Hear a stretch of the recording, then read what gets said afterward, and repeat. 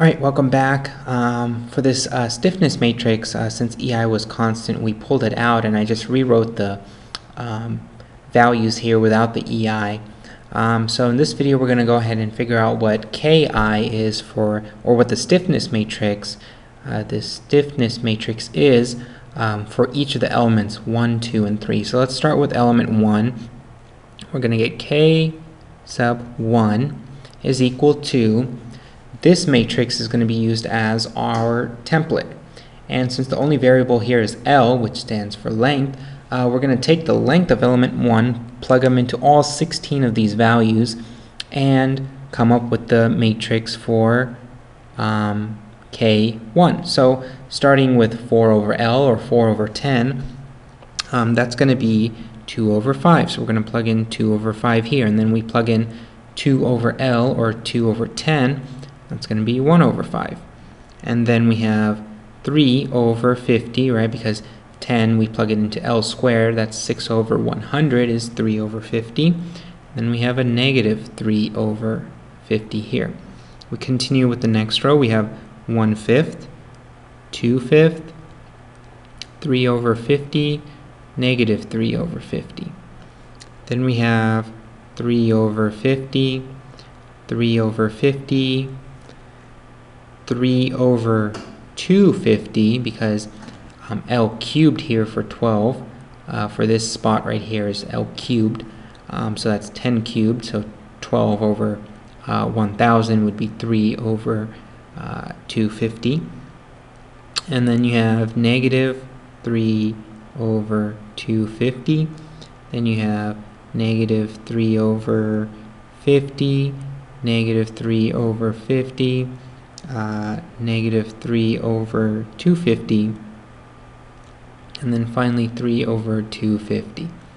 Okay, and the way I'm going to label the rows and columns is according to our left to right rule. Okay, so what that means is I'm going to look at element 1 and I'm going to label the rows and columns depending on the types of degrees of freedom element 1 has. So element 1 from left to right, starting with rotations, we have 4 and 1.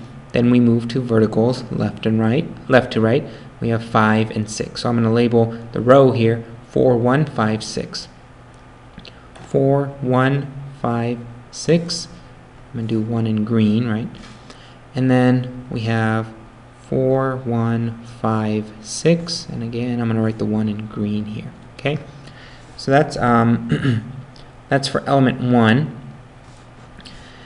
Element 2, or K sub 2, is going to be somewhat of the same thing, right? We look at element 2. Element 2 has a length of 12, and we take 12 and we plug it into this template here. And if we figure out what those values are, if we plug in 12 for each of those values, we're going to get 1/3, 1/6, 1/24, negative 1/24. Oops. And those negative signs are very, very important. 1/6, 1/3, 1/24, negative 1/24, 1/24, 1/24, 1 over 144, negative 1 over 144. Ooh, that doesn't look pretty at all. 144. And then finally, negative 1 over 24, negative 1 over 24, 1 over 144, and that's a negative, and then finally 1 over 144. And again, I'm going to label the rows and columns according to element 2. Element 2 is 1, 2, 6, 7.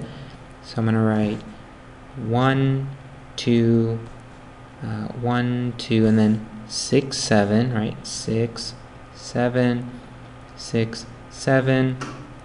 And then element 3. Element 3 is actually the same as element 1, right? The length is 10, so it's going to have the same stiffness matrix as element 1. So I'm just going to scroll down a bit here.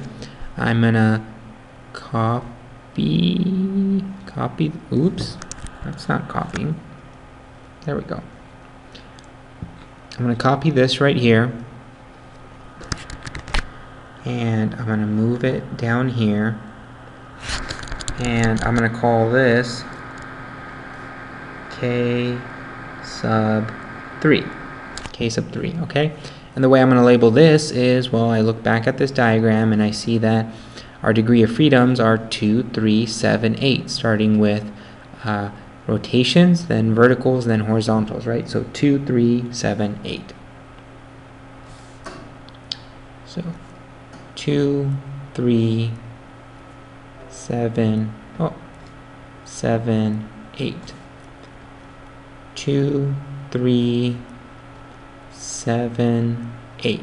All right, so here are the stiffness matrices for all three elements using this template, and we'll continue on in the next video. We'll find the S sub complete matrix, and it will also give me time to plug in my battery. All right, so see you then.